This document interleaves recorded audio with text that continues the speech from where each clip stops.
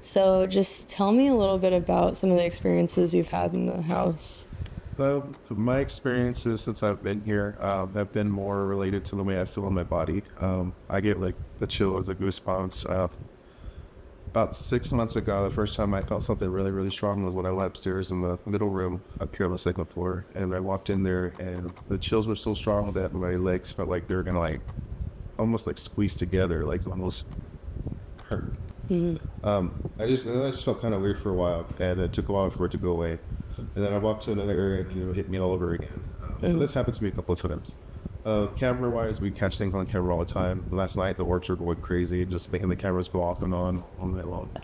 Second floor. The second floor foyer. As soon as you get up the staircase right there, the main active room is, as soon as you get to the staircase, that right corner room, that's the one that has the most activity. So that's where you see a lot of it. The second floor, you said? The room that they did the spirit communication. Yeah. The cameras have night vision, so yeah, orbs pick up, and I've been able to tell the difference between bugs and tell the difference between orbs now. Right. Because at first I was seeing other things that I didn't know what it was, like just bugs. Yeah. These are orbs. The other things that we've gone through is mirrors falling off the wall. We had a big mirror fall off, a huge mirror fall off the wall on the second floor up there. Wow. A picture in the room that you said, the nursery. Yeah. A picture fell off of there. With the emblem that just was all over the floor. Wow. When the mirror broke a clog. Other than that, we caught like an apparition that looks like Casper the Ghost. He was coming out of the second floor room, the peak room. He was like right on the side of the door there. We caught him on the camera, and he has like a weird shiny head, and he's kind of white looking, like kind of like Casper. Right. Really do look like him. Weird. Yeah. Now, do they taunt you at night when you're trying to sleep at all or anything? No, it's just uncomfortable a little bit because you know they're here. It's not like evil or nothing like that. It's just knowing it's something else. I mean, pretty much what we've experienced since we've been here. We had a lady the other day, she was getting food from next door at the church, and she said, we weren't home yet. And she said, there's a man on the third floor, and he has a baby, and he's looking out the window. He had pulled the window open. Yeah. Wow. I just got home, so there was nobody here, just me and him. She was telling me that she got scared, and so... she has a gift? Yeah, she sees things and knows things. And she was telling me that, so is there a bigger, thick man up there holding a baby? But, I mean, it would make sense because the doctor's office, she has a beard on the next floor. That wasn't our living quarters. Yeah, what is that for our living quarters? Oh, they're floored. Which would have been part of the dormitories. Correct. Okay. So that's wild. And you've had psychics in here before. Yes. Can you describe to us what that was like? I wasn't here when she was here because it was for a recording.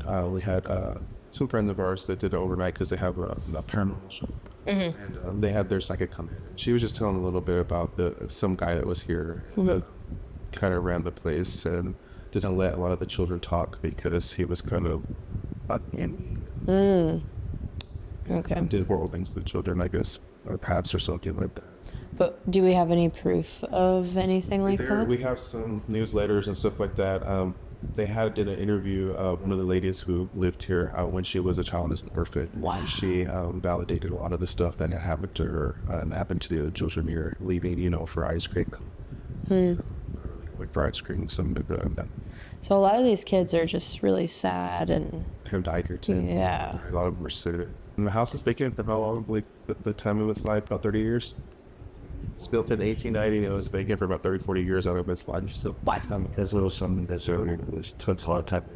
It was almost a point where they're going to tear it down, demolish it. Crazy thing is that it's not like the spirits push you out. So I don't know why it was vacant for so long. See, the buildings has had a sad existence being empty. My sister Stacy, when she first came there, she didn't like that room. That one I told you when we go right up there, spirit communication. She would not go in that room at all. And then our living quarters, she won't go in that room either. Is she pretty sensitive to this thing?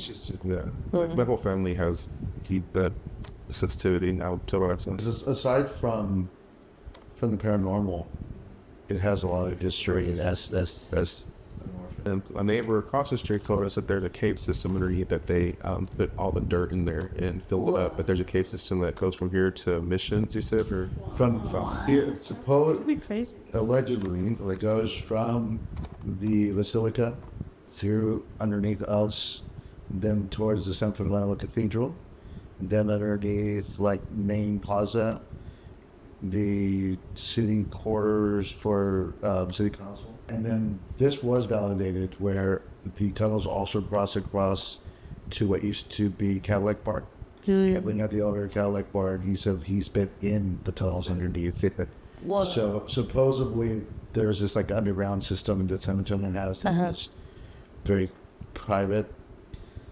One of the interesting things with this home was it was built by the foundation was created by the women of the Mason. It was created by the Freemasons. The Freemason owned the land that was donated. And there's a lot of stories about the Freemasons, the Knight Templars, and all of that. So the tunnels make sense. The sad part to that, though, is that there was cases of children being abused and those things happening. That's what he was telling you. Take them out for ice cream. They were not taking them out for ice cream and that kind of stuff. You know, it got messy, but and one of the reasons why they closed and had to rename and move away and because of that, right? And they lost some children very early on. They lost the children because they got sick. Those type things. No, it's but the history is pretty profound. Yeah. You start looking and you'll down the rabbit hole. We could do it all day. Very cool. That's very much it. Awesome. And then there's some original. If you do some digging, there's some original pictures out there of the space.